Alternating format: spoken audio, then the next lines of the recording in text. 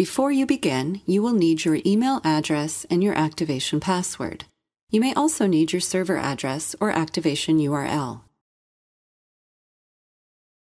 To activate your device on BES 12, you must install the BES 12 client. Open the Play Store. Tap the search bar. In the search field, type BES 12 client.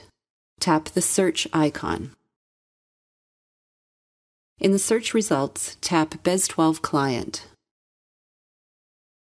Tap Install. Tap Accept. Tap Open. Read the license agreement. Tap I agree. In the email field, type your email address. Tap Next. If you are asked for your server address, type it in the server address field. This is also called your activation URL. You can find your activation URL in the activation email that you received from your administrator, or in BES 12 self-service when you set your own password. Tap Next. In the password field, type your activation password.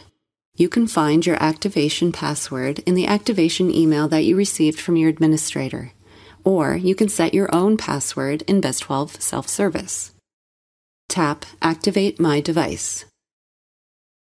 If you received certificate information in the activation email that you received from your administrator, verify that the certificate information shown here matches the information that you received.